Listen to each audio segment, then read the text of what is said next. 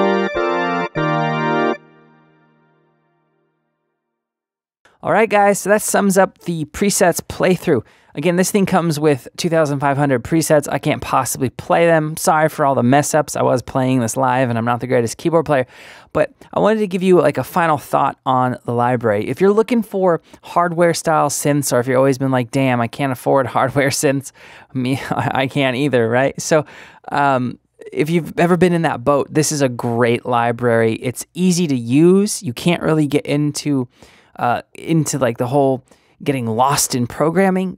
A lot of it does sound like it will fit nicely in modern productions. I feel like I could use almost all or only sounds from Synth Anthology II, and a track that I create with it would still sound fairly modern.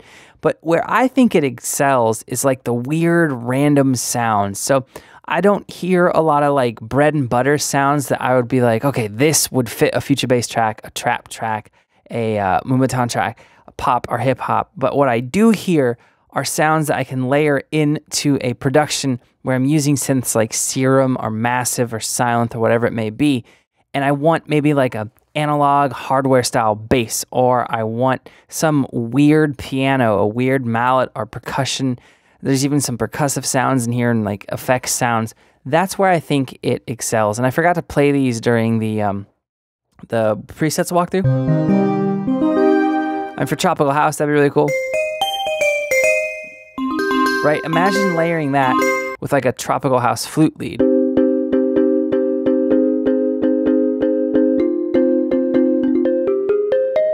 So it just has a whole different timbre because they're sampled from really weird, kind of eclectic synths. And that to me is the coolest part, because there are 77 total hardware synthesizers that they are samplers that they pulled from. So you're not just getting like rehashes of Junos and 303s and Moogs, that sort of stuff. The stuff that's been sampled to death. You're getting some weird synths that you probably would never get to touch otherwise. So for 99 bucks, I think it's worth it. If you guys are interested in that $99 price point, make sure you get it before, I believe it's November 14th. So there you guys go. If you have any questions or comments, let me know below and I'll get back to you as soon as I can. Like I said at the beginning of the video, I am Echo Soundworks. Thank you so much for watching, guys. I'll see you next time.